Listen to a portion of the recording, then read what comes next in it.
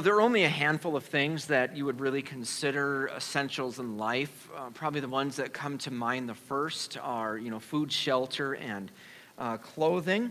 But there are a few more. Relationships are essential.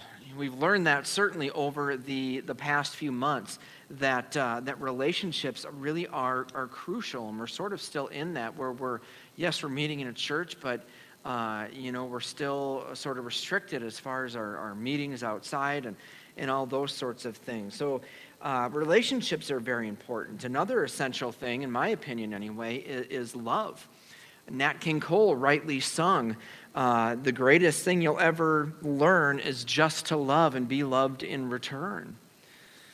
One overlooked essential to life that we often don't put on that list is hope. Neuroscientist Tali Sharot argues that hope is essential to survival and that it is hardwired into our brains, and argues actually that it can be the difference between living a healthier life versus one that's trapped in despair. In fact, there was a neurologist and a psychiatrist named Viktor Frankl who was a Jewish man who was put into a concentration camp back in World War II. And when he was in the various concentration camps, not only was he doing the work that he was forced to do, but while he was doing it, he was making psychological observations about the people that were around them. And what he was observing was their different mindsets and how they played a part in whether or not they survived.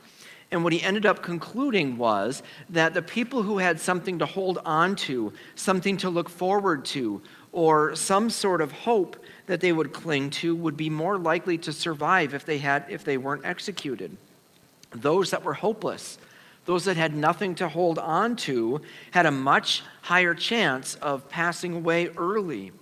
In his flagship book, The Man's Search for Meaning, this is what Viktor Frankl wrote. He said, "Those who have a why to live can bear with almost any how," meaning any situation where we would ask, how in the world could this happen to me?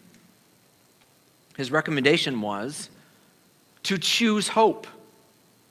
This is what he continued to write. "Everything can be taken from a man, but one thing, the last of the human freedoms, to choose one's attitude at any given set of circumstances, to choose one's own way." Perhaps you're lacking hope today.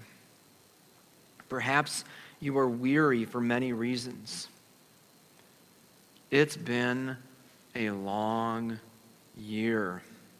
But as we come closer to the end of 2020, it is crucial that we finish strong. It's vital that we end the year with hope. And I'm not talking about just a hope that is looking forward to the next few months where hopefully we can get back to life as we once knew it and everything can be back to normal again, because the issue is, like, say everything goes back to normal in March or April or May or whenever it's gonna happen, we're gonna quickly find out that new issues are gonna rise up. And then we're going to be frustrated with those issues, and we're going to be looking for a new hope. And when those things wear out, then something else will come up. There's always a searching for something. We live in a world that's filled with all kinds of troubles. We have more than enough professionals to tell us how to put Band-Aids on our problems, but we have very little to offer for long-term solutions. The weary world, however, can rejoice at Christmas time. And not just this season, but from now on, because Christ has come to redeem you. In Isaiah chapter 9, Isaiah pointed God's people to the hope that would come in Jesus 600 years or so after he prophesied. In Isaiah's day, it certainly had its share of issues. 200 to 300 years before Isaiah had prophesied, the nation of Israel had split into two different nations. Israel to the north and Judah to the south. Israel would be a nation that would never have a king that was obedient to the Lord. Rather, their leadership would always direct them to pagan worship and pagan practices and some serious national moral issues. In 722 BC, God sent the Assyrians to Israel to conquer it. And indeed they did. Those that survived were scattered throughout the entire Middle East, and Israel as a nation, it's different than what we know now, but the tribes would never come back together in the way that they were before this. For the nation of Judah, though they had a number of kings who loved the Lord and pointed their people to God, many of them led the nation astray. And about 130 years or so after the northern tribes were completely decimated and wiped out, Judah was on the road to the same destruction for the same reasons. And Isaiah now is sent to Judah to talk some sense into the people of Judah. Isaiah was well aware, however, that the people would not listen. And so in Isaiah chapter 8, God speaks through Isaiah starting in verse 7. This is what he says. Therefore, behold, the Lord is bringing against them the waters of the river, mighty and many, the king of Assyria and all of his glory. And it will rise over all its channels and go over all its banks. And it will sweep on into Judah. It will overflow and pass on, reaching even to the neck. And its outspread wings will fill the breadth of your land, O Emmanuel. Be broken, you peoples, and be shattered. Give ear, all you far countries. Strap on your armor and be shattered. Strap on your armor and be shattered. Take counsel together, but it will come to nothing. Speak a word, but it will not stand, for God is with us.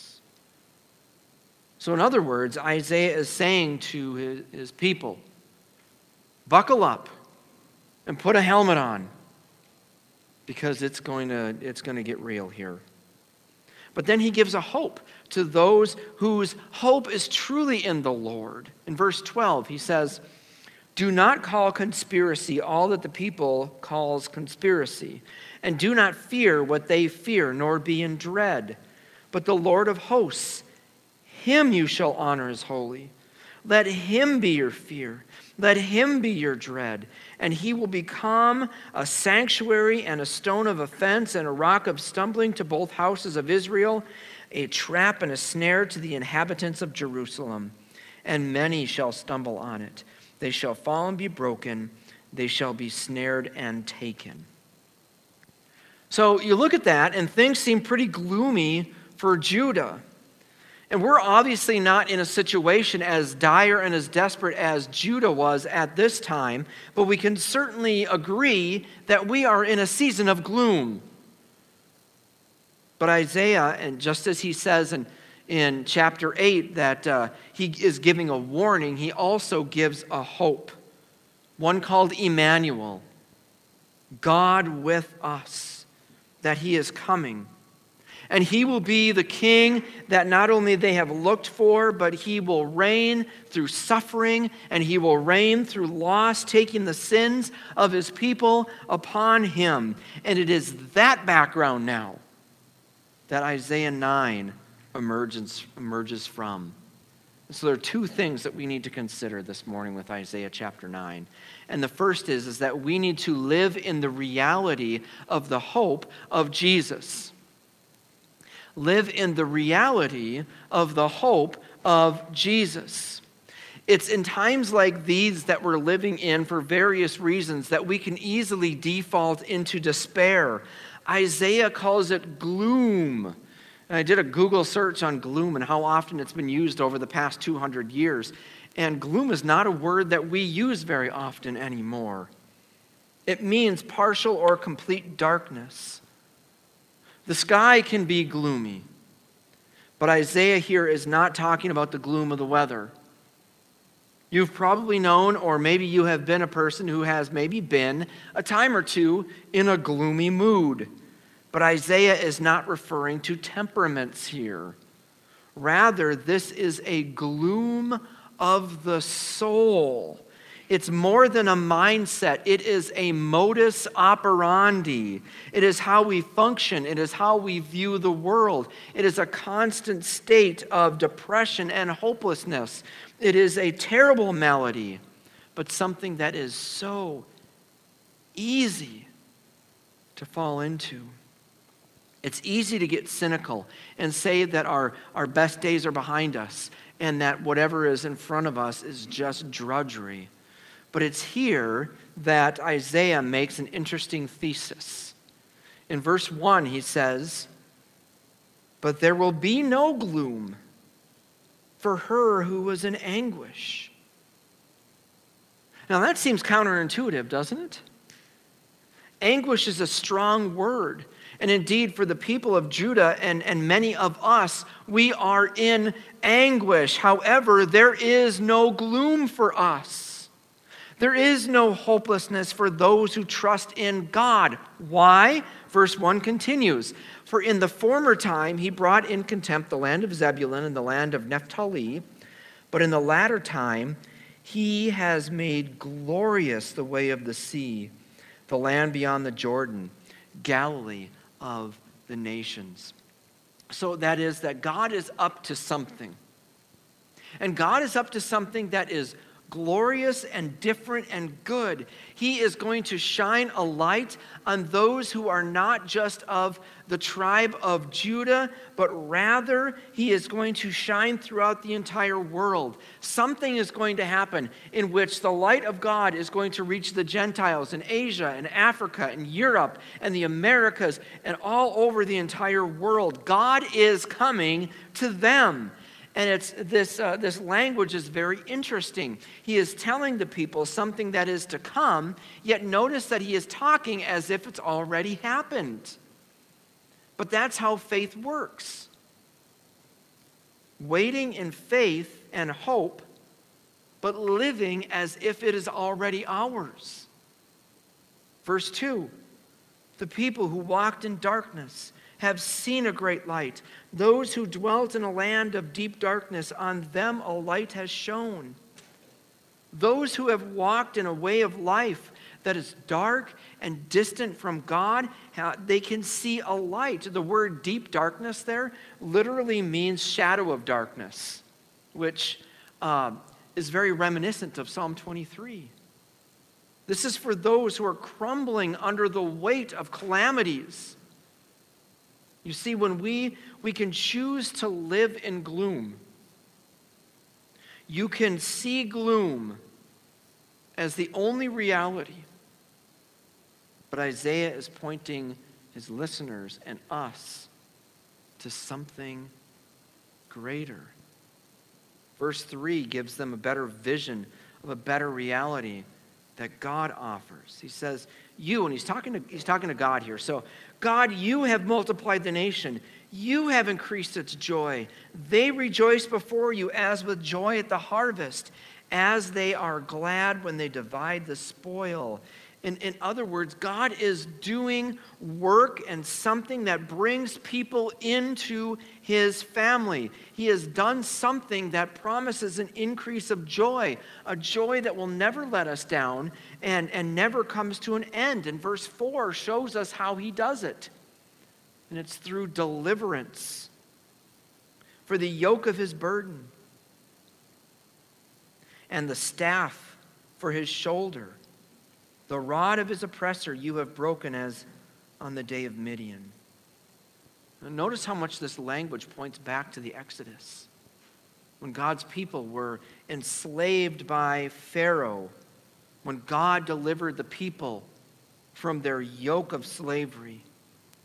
But now this yoke is no longer carried on the backs of God's people, because this yoke of suffering is now on God's shoulders. The yoke of his burden refers to the suffering that he endured. The rod of his oppressors refers to the suffering that was inflicted upon him. He is pointing towards something that is coming in which God will bear the suffering of his people at the hands of others. But this suffering will bring enjoyment. Look in verse 5. Describes the results, the fruits of victory. For every boot of the tramping warrior in battle and tumult, and every garment rolled in blood will be burned as fuel for the fire. All right, first of all, you look at this and say, wow, those are some pretty violent statements there. But keep in mind, what it's pointing to here is God is going to get the victory through his loss and through his suffering. And when it's done, it allows us who are weak and frail to enter in to his victory. And so that vision that Isaiah is putting forward for us is a reality which, yes, life can be very tough. But those difficulties no longer have the last word. There is a hope that God has done something about our gloom. God has done something about our mistakes that we are continuing to live with the guilt from. God has done something about relationships that are broken. God has done something about the depression and the anxiety that we face every day. He has done something with the physical pain that we deal with every day. He has provided deliverance through his own suffering. And it brings everlasting joy and deliverance to those who see the light and who trust in it. The question is, which reality is dominating your life? Is your reality dominated by your struggles? Or is it dominated by the grace and the hope and the mercy and the joy and the deliverance in Jesus Christ? He came in human form. He took on flesh and came to the world that he created at Christmas. And it gives the weary world a reason to rejoice. So that's the first thing we need to do, is live in the reality of Jesus. But secondly, we should receive the object of hope, Jesus. Receive the object of hope. What Isaiah does between chapters 8 and chapter 9 here is really quite stunning. He is speaking in chapter 8 to a people who have misplaced hope. He is speaking to people who have put their hope in their idols, and he is speaking to people that have put their hope in governmental power. The nation of Judah had formed unhealthy alliances with neighboring nations with the hope that when they come into trouble, that those nations would come and rescue them when they were threatened. And we're not too different than that. Yeah, we might not rely on other nations to come and rescue us. But many of us, even in the church, have way too much trust in having the right leaders in office and having the right justices on the bench. But just as Isaiah tells Judah that trusting in the power of governments is an affront to the Lord, verses 6 through 7, he says and tells the people that God is going to deliver his people through a king, through a government. But no government that we know of. He's talking about the kingdom of God. And this kingdom, Isaiah tells us, will not come through some military power. It will not come through some military might, but rather it will come through a baby. Look at verse 6. For to us a child is born, To us a son is given, and the government shall be upon his shoulder. So now when we look at this verse here, we have to remember what the emphasis is here. The emphasis in this particular sentence is not on us, for to us a child is born, but rather the emphasis in the sentence is on the child. For to us a child is born. And observing the context, we can surmise that this child will indeed be human and that it will be born into a royal line. He is born of a woman, yet given by God. The burden of his rule will be extensive. It says the government will be on his shoulders. There's no need for a defense department. There's no need for a commerce department or an education department. The government will be on his shoulders. When Isaiah says in verse 6, his name shall be called, it's not talking about a proper noun. Oftentimes in Scripture, the Lord is given titles, and those titles are referred to as his name. For example, God is his title. Yahweh is his name. God is not a name, it is a title. When you look at the name Jesus Christ, that's not his first and last name. Christ is the title. He is the Messiah. He is the anointed one. And his name in this instance is the summary of his character. And his character is compelling. He is first a wise leader. Look what it says. It says that he shall be called Wonderful Counselor. His wisdom is one of the qualifications that he has for this office of king over all. Further, Isaiah refers to him as mighty God. This refers to one who would come that would have limitless power. The power of God behind him. This is not a power which is abused, which so often happens in our worldly government, but he rather is a leader that is relational. Look what it also calls him, the everlasting Father. That's not to say that he is going to come and have biological children. Or even for Jesus as he's not our spiritual father, he is our brother. God the Father is our Father. But rather what it's pointing to here is that Isaiah's king that he's describing would have a perfect relationship with his subjects. It is how he relates to others. And because he is wise, because he is mighty, because he is perfectly relational, he creates a society that is characterized by peace. And because his subjects would follow his lead, he is called the Prince of Peace. And this kingdom is ever expanding. Look in verse 7. Of the increase of his government, and of peace there will be no end. This kingdom in Isaiah's age is obviously looking forward to another day, because this one would come and establish his kingdom. Look what it continues to say.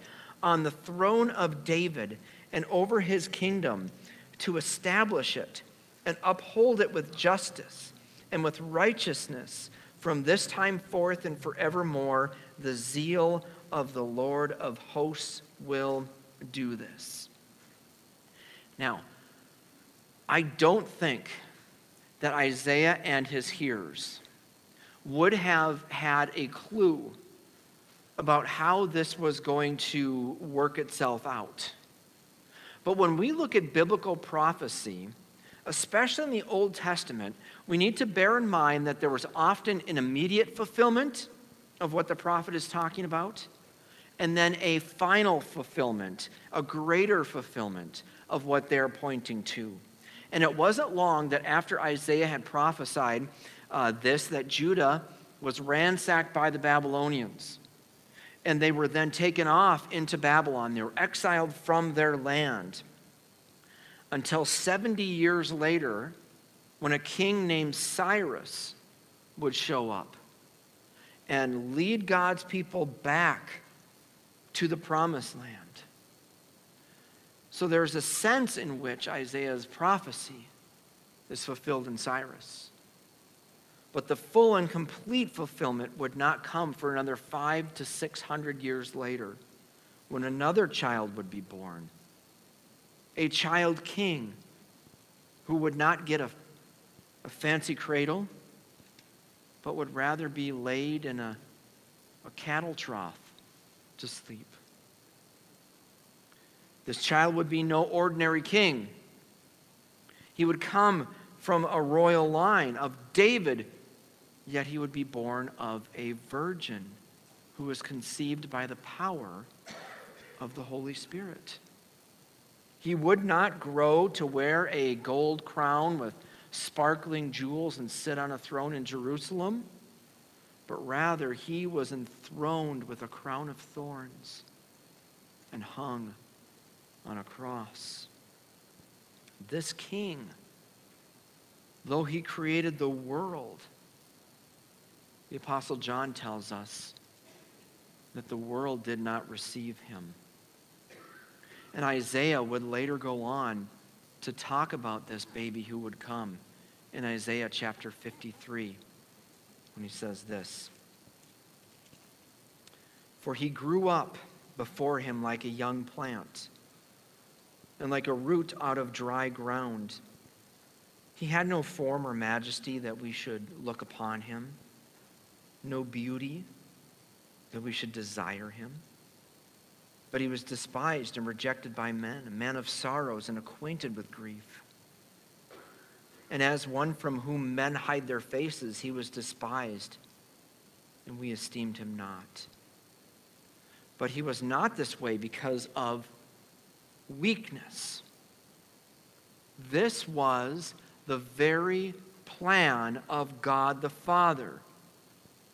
This baby, this king, gives us hope because Isaiah continues in chapter 53. "Surely he has borne our griefs and carried our sorrows. Yet we esteemed him stricken, smitten by God, and afflicted. He was pierced for our transgressions. He was crushed for our iniquities. Upon him was the chastisement that brought us peace. And with his wounds we are healed. All we like sheep have gone astray. We have turned every one to his own way. And the Lord has laid on him the iniquity of us all."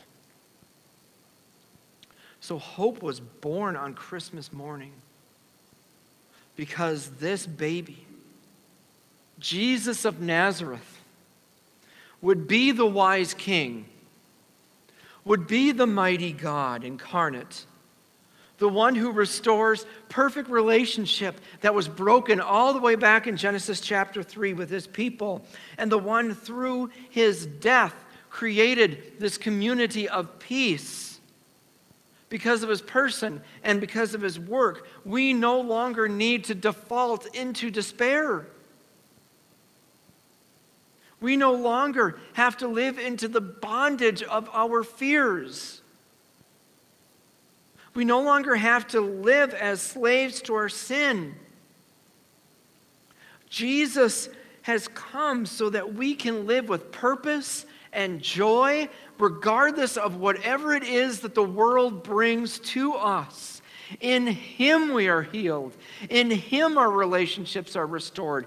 In him we can be forgiven. In him there's no condemnation. In him we have a future that is waiting for us. In Christ our broken lives can be made new. It's a dark world out there. But there's a reason why the weary world can rejoice. And it's because hope was born in Christ Jesus. And that hope can be yours, not simply by just celebrating a season, but that hope can be yours by trusting in Christ. by giving Jesus your everything. This Christmas, will you give Jesus your full confidence? Will you give your life to him? Thanks for listening to this message from Emmanuel Baptist Church in Mora, Minnesota. For more information about our church, you can find us on the web at www.emmanuelmora.com or on Facebook by searching for Emmanuel Mora. If you like what you've heard, don't forget to subscribe to our YouTube channel. If you'd like to partner with us in our mission, consider giving financially to our ministry. You can conveniently give right from your mobile device by texting any word to 320-313-1950. There are options for one-time giving or recurring gifts on a schedule that you set. Thanks again for listening. Emmanuel Mora, knowing Christ and making him known.